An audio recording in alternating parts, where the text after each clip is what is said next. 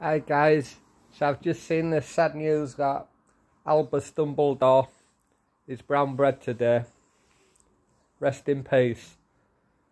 So it's got me thinking, who would win in a fight between Albus Dumbledore, Gandalf, but that's Gandalf the Grey, because Gandalf the White is just too unfair, because they're more like gods, aren't they, when they turn white.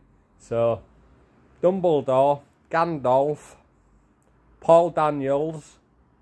Well, Paul Daniels was a white as well, so he can only enter the octagon if he's a grey, if he demotes himself.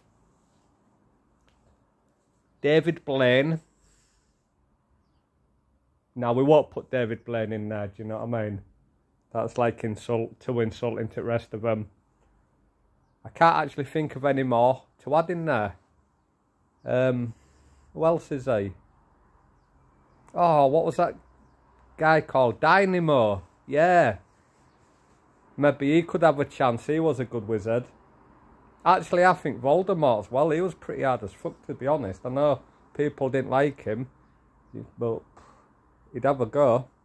So let's have some opinions, please. The hardest wizard.